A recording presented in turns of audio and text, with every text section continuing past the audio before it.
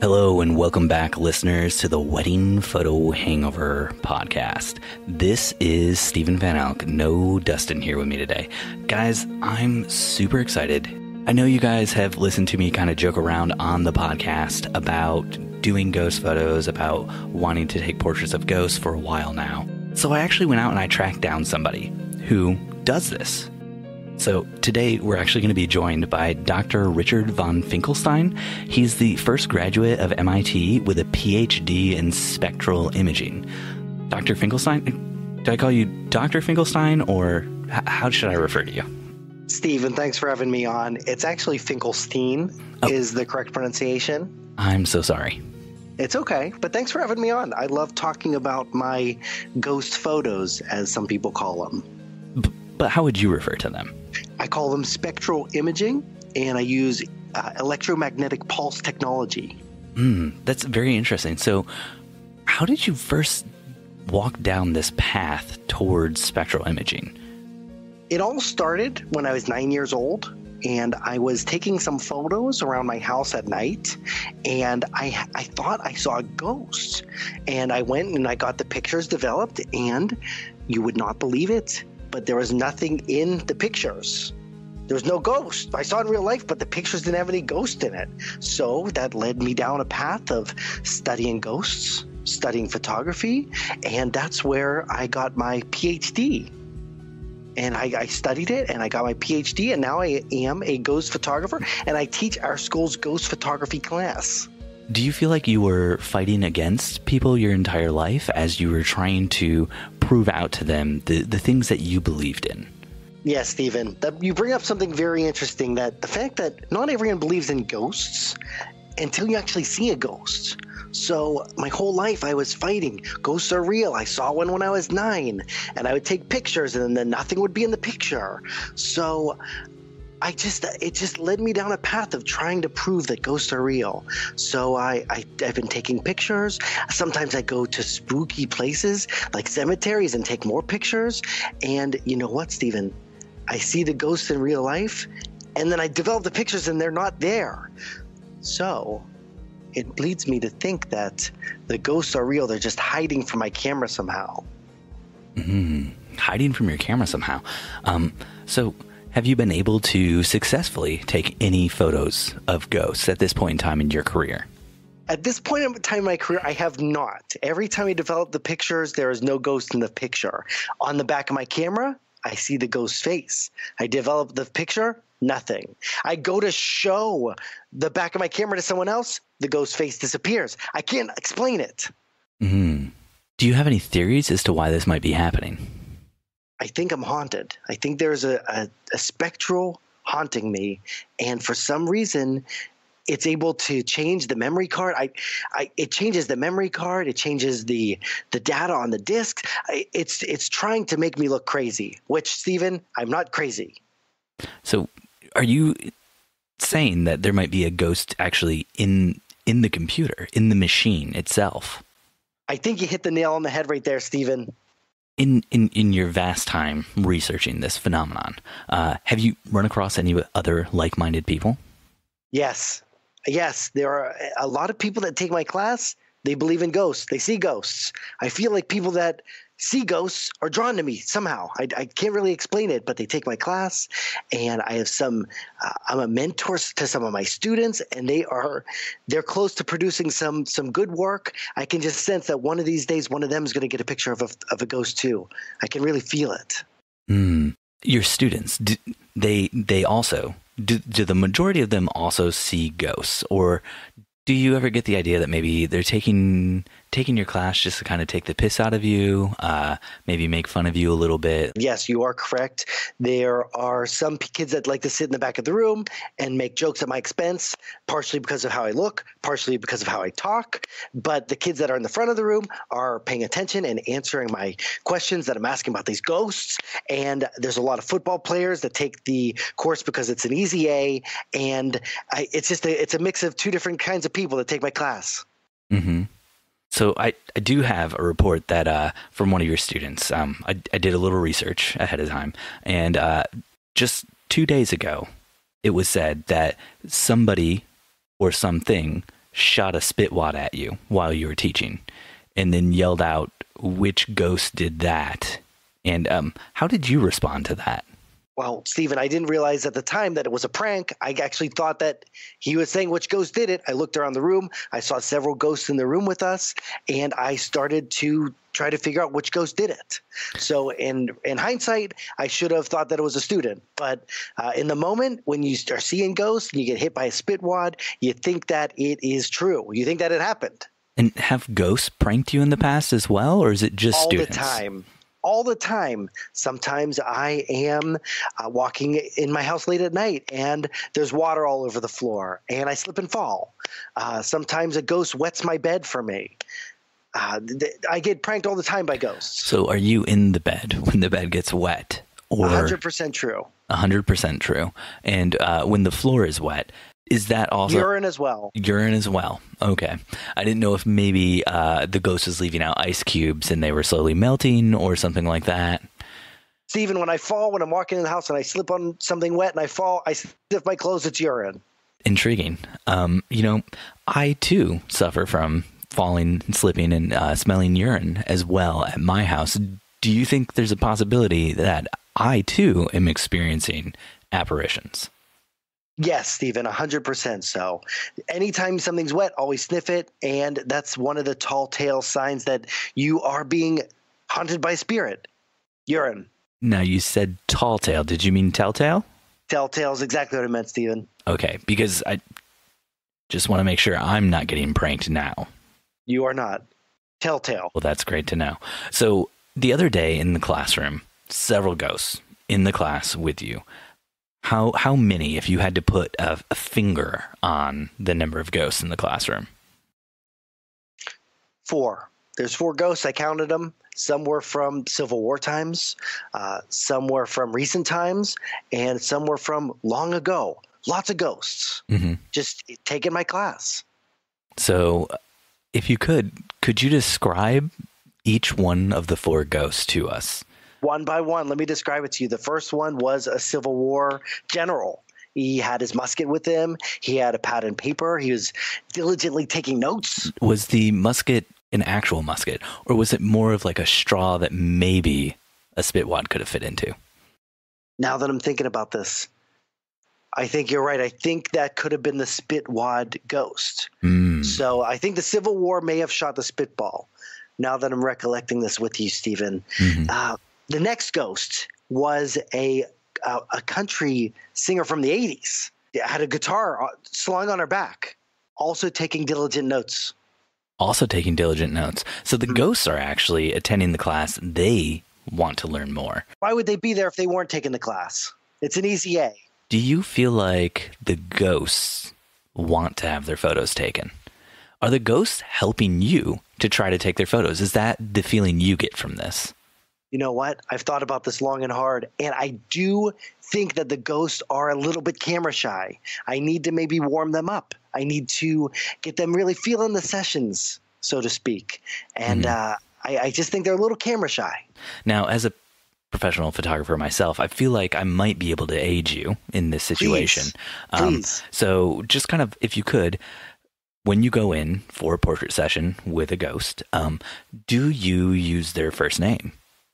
No, I do not, Stephen. No, not at all. Do you smile at them? I do not. I just keep a calm face. I just try to relax, and maybe I'm doing something wrong. Are you trying to relax yourself, or are you trying to relax the ghost? I'm trying to relax myself. Being in a room with a ghost, it's not what you'd expect. Is it terrifying? At first, but then the 100th time it happens, it's just a little bit awkward. Yeah. So you walk in, there's a ghost there, you have your camera, you pull the camera up, you see the ghost on the back of the camera as you're shooting in live mode, I assume. You click the shutter, the ghost isn't there. Do you ever have words with the ghost about this? Yes. I ask them, and then they just apparate, or they disappear. They're gone in front of my eyes. They're just camera shy. They're just camera shy. What are some ways you think, from your research, that you might be able to break through the camera shyness of the ghosts? Become a ghost. It's the only way I can think. If I was a ghost taking pictures of other ghosts, I think they'd be down for that. So when one becomes a ghost, oftentimes when we hear stories of ghosts, they're wearing the clothing that they died in. So if you wanted to become a ghost who would shoot other ghosts, would you need to have a camera on you at the time of your death? It's a very good question. And the answer is yes, you would. When you're a ghost, you can't touch anything, or can you? I don't think so. I don't know. I don't know the answer to that. A ghost did shoot a spitwad at you the other day. You know what? Just to be safe, I am going to die with a camera around my neck, just to make sure I have that in the afterlife. And which camera would you choose to die with if you had to die today? I shoot Sony, Stephen. You shoot Sony. Do you think that maybe the mirrorless aspect of the Sony cameras is maybe preventing you from being able to capture the ghost? A lot of people report seeing ghosts when they look in the mirror. What's that behind me? Oh, it's a ghost. Do ghosts prefer mirrors? They may. I think vampires are the ones you can't see in a mirror. But maybe there's some type of paranormal mirror ghost syndrome that's going on that's inhibiting me from making my breakthrough. But that's worth a try. So maybe I'll shoot on Canon the next time. I don't know. Now, your rival, Dr. Nigel Farbottom from Harvard University, has successfully shot several ghosts. How does that make you feel, knowing that he's having so much success while you're still struggling? Makes my blood boil. He was in the last issue of National Geographic, and I cursed the magazine that he was in. It upsets me. I'm angry. My life work is to shoot a ghost, and I'm just upset. And if I ever see him in real life, I'm going to tell him what I think of him. And what you think of him is? He's a son of a bitch. Couldn't agree more. I don't think enough people are talking about the horrors that Dr. Nigel Farbottom is putting these ghosts through. We really need to open a dialogue about the ethical treatment of ghosts, in my opinion. Dr. Nigel Farbottom, for listeners out there who might not know, engages in a certain sort of catch and release system with the ghosts. He's actually trapping the ghost so that he can take photos of him. He's not obtaining their consent. When you see one of his photos with a ghost in it, you know that is a ghost who didn't want their photo taken. Have you ever considered engaging in any of the more dubious methods of capturing photos of ghosts? I don't. And you know what I do? Every time I'm trying to take photos of ghosts, I have a consent form with me. So that if they do happen to want to be photographed by me, they can sign a release, and then I will be free to use their photographs for my work. So I am actually very upset with my rival, and I think it's the wrong way to go about ghost photography. So after you get done calling Dr. Nigel Farbottom a son of a bitch, which I agree, 100% he deserves it, what else do you think you would say to him to try to educate him on the ethical treatment of these spectral specters? Well, you know what I would tell him? I would tell him to take my class, because that is 1 week's worth of material. It's talking about the ethical treatment of ghosts. So how do you, when you're shooting the ghost, do you obtain the consent before or after the photo? So beforehand, I hold out the release form and I say, if you're interested to sign this release form, you may. And if you don't, I take that as that you are agreeing to be in this photograph. If you stick around and let me photograph you, they disappear, then they obviously don't want their picture taken. But so you think that maybe the sheer act of asking if they want to be in the photo is tipping them off to the fact that there's a photo being taken, and that's why they choose to disappear? If I was more dubious and I didn't care about getting a release form from the ghost, then maybe I would have more ghost pictures to this day. Point blank, Stephen. Wow. This has been quite the illuminating interview. Is there anything else you'd want to say just to the public out there? Just anybody listening at home, any boys and girls thinking about getting into the spectral imaging field when they grow up? Yes, Stephen. 70% of Americans think that ghosts do not exist. That is 100% wrong. It should be 100% of Americans think that ghosts do exist. Let me ask you this, Stephen. Anytime you're up late at night, you think you hear something, you think you see something, it's a ghost. Whether you look down and your pants are wet, your bed is wet, it's a ghost. One time, I was up late at night. I thought I heard something. I looked down. My pants were wet. The chair underneath me was wet. I walked down the stairs. All of the stairs were wet as well. All of it smelled like urine. And I could have sworn, minutes before I started walking down the stairs, those stairs were completely dry. Stephen, you have been haunted. I feel haunted every day. Thank you so much for shining a light on what's been haunting me. Before we go real quick, you do have a book out right now. If you want to take a second to just plug your book, so everybody at home can rush out to, I don't believe it's on Amazon. Where is it being carried? So there's a few more Borders left that haven't shut down yet. It's being carried by all Borders, and there is a Barnes & Noble in Rhode Island that's carrying my book. Please go out and buy it. The title of the book is I Just Saw a Ghost and Peed My Pants and Took His Picture by Dr. Richard von Finkelstein. That is tremendous. And for those listeners out there who may be departed as well, just know that you don't have to go to a Borders that is still in existence. If you can find the hollowed out shell of a husk of a Borders or a Barnes & Noble in a city like, I don't know, Detroit or Pittsburgh, those usually are carrying it in its spectral form. Also, if you want just a digital copy of my book, take an e-reader or a tablet into the bathroom, turn out the lights, and say my name 3 times, and it appears on your tablet. And that name was again? Dr. Richard von Finkelstein. I think we need it 2 more times, though. Oh, I don't want my book to appear right now. Thank you so much for Skyping with me while in the bathroom with the lights off. No problem. Thank you so much for having me. What a lovely interview with Dr. Richard von Finkelstein.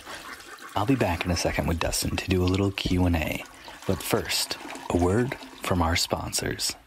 Let's do some Q&A. But Steve... Dustin, no episode of Wedding Photo Hangover would be complete anymore if we didn't answer some weird questions. So Dustin, this for our Halloween episode, we got some weird questions. You ready for this, buddy? Oh yeah, I'm ready for it, man. Clement from a random Facebook group writes in and he says, I got kicked out of a museum for taking a flash photo of a mummy. It's a good photo. Why'd I get kicked for taking photo? Clement, maybe you need to learn how to speak English before going into museum. Dustin, that's not fair. Lots of people go into museums. That's true. That's pretty harsh of me. From all over the world. We don't even know. Clement could be in English as a 2nd, 3rd, 4th language. Maybe he's a world traveler. Maybe he's the famous Clement, traveler of all the worlds. Well, he's been to Mars and Jupiter and Uranus. Clement. And he's coming back to Uranus very soon. Clement, I have to assume that you perhaps haven't studied mummiology like Stephen and I. It's a classic class we take when you're studying to be a professional photographer or videographer. And in mummiologies, Clement, you don't ever flash a mummy. Whether it be camera, boobies, booties, whatever, you don't flash unless it's one of those pro photo flashes, in which case I think then it's okay. But you said you can't flash with the camera. Mm-hmm. Can't flash with boobies. Can't flash with booties. Mm-hmm. Are you saying dong is in for the flashing? Oh, for sure. Does a mummy like a good dong? Definitely. 100%. Okay, just wanted to make sure. Yeah. But you got to wrap it.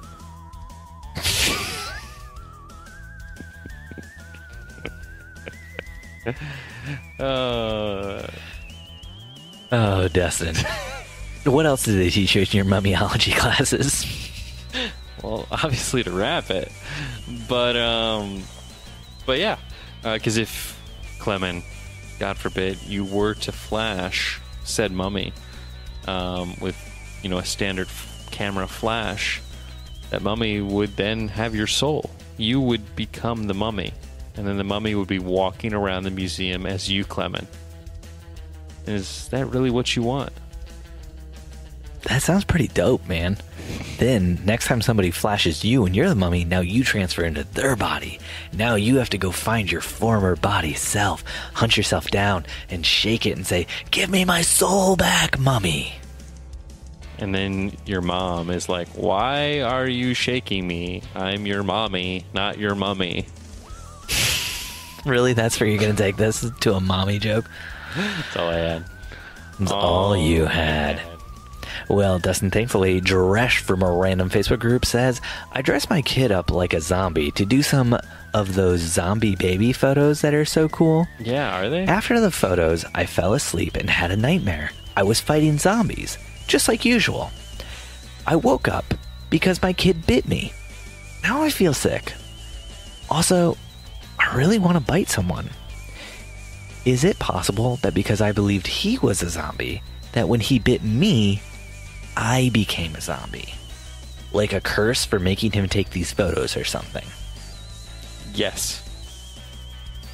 Yeah, much like with mummies, when you take photos of a zombie or even just somebody dressed up as a zombie, if you really believe in the zombie in your heart, the image of the zombie does get recorded into the camera and then is transferred into the closest soul nearby, thus infecting you, more than likely the photo taker who's holding the camera. A good way to avoid this sort of thing in the future would be to use a wireless remote so you get a little distance from the camera. What a lot of people don't seem to know is mummies are basically just zombies that have been wrapped up, which is why so many of the same rules apply to both of them. Yes, you have to use the ProPhoto lighting system. You can go to prophoto.com, use the promo code Halloween Wedding Hangover, and you won't get anything off, but it's always worth a try. And that should work for all your zombie mummy related flashing needs. Mm-hmm. What a lot of people don't know is that zombies and mummies have feelings, and you know, if you're gonna flash them with your photography without their consent, like, you're doing damage to them.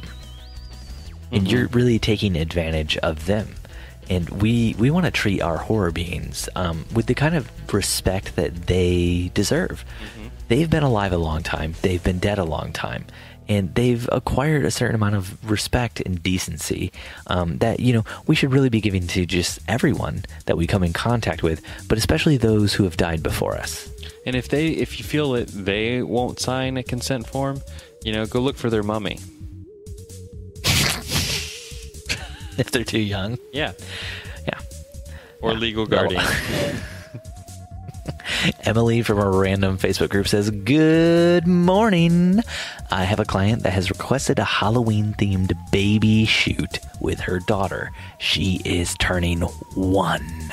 She wants to put her in a bucket of fake blood and have her splash around. Now, I am not totally against this, but I've seen photographers getting negative feedback from doing this. What are your thoughts on this? Should I do it, or just go with her backup plan of putting her kid inside a lame pumpkin? Why not combine the two? Put her in the pumpkin and then fill the pumpkin with blood. Yeah, and I'm right there with Dustin. I think the reason these people have been getting negative feedback is because everybody looks at them and says, what were you? Chicken? Were you yellow-bellied? Why didn't you use real blood? In America, we like things real. We want real blood on these babies. When you use fake blood, people can tell it's fake blood. It doesn't congeal right. You know, when you're doing these baby photos, you really need that look like the blood is starting to congeal. And I should probably be turned into CPS. But you gotta pull them out before it fully congeals, because then you would get in trouble. So many things wrong with all of these statements. I don't know what you're talking about. All I know, Emily, is if you're doing baby photos and your client wants to dip their 1-year-old baby into a pool of blood, fake or otherwise, I think it's conversation that you might need to go a little deeper with them. Yeah, I mean, maybe what they're really trying to do, they're trying to, get their baby super strong. Maybe it's not a pool of blood to them. Maybe it's the river Styx. Maybe they're trying to Achilles their baby. Achilles their baby, really? Yeah, did you ever think about that, Dustin? Maybe they want a strong baby, a powerful baby, a baby that can't be wounded anywhere except on their heel. Who are you to take that away from their baby? somebody who doesn't want my child to ever look back at their childhood photos and see them in a pool of blood and think, oh, did I have a sibling? Did I have a twin? A twin that didn't make it? The twin was the pumpkin. Your mother was really into pumpkin pie when she was pregnant with you, and out popped you and the pumpkin. Pumpkin didn't make it. We couldn't allow the pumpkin baby to live. Why do you think we had to scoop its guts out and put you inside of it? No, you are the pumpkin. You live for the pumpkin. Why do you think every time somebody calls you pumpkin, we say, no, this one's not the pumpkin? Don't let pumpkin's death be in vain. I think that's going to do it for us this special holiday. Halloween, the most hallowed of holidays. Dustin, thank you for joining me for this special episode. Thanks, we'll be back this Sunday with a brand new non-holiday themed special episode. Not special, just a normal episode. Is that what we're calling those? Equally as spooktastic? I don't think so. Could anything live up to how spooktastic this has been? Will it be mummificational? Everything we do here on the Wedding Photo Hangover is mummificational. We live up to all of the International Dead Casting Society's rules and regulations here at the Wedding Photo Hangover. We're certified, right? We're certified. Yeah. This is a certified dead cast. Class 106? Yes. Class 106. We're also a Class 105, a Class 104, a Class 103, not 107. a Class 102, and a Class 101. Yeah. The next step in our dead cast certification would be to go 107. We have not got there yet. We can then fly dead. It allows you to fly bats. Yeah. So, yeah. That are over 250 grams. Yep. So if you want, jump on over to the Patreon where you can support us as we pursue our 107 bat flying degree certification. Yeah. Yep. Have a great night. Have fun trick-or-treating, everyone. Boo. Boo to you. Boo to you. Roof. That was my werewolf. All right, dude. It is late. I need to go to bed. Have a great night, Dustin. We'd like to give a big thanks to Carey Casile from the I Don't Give an F Stop podcast for all of his help with this episode.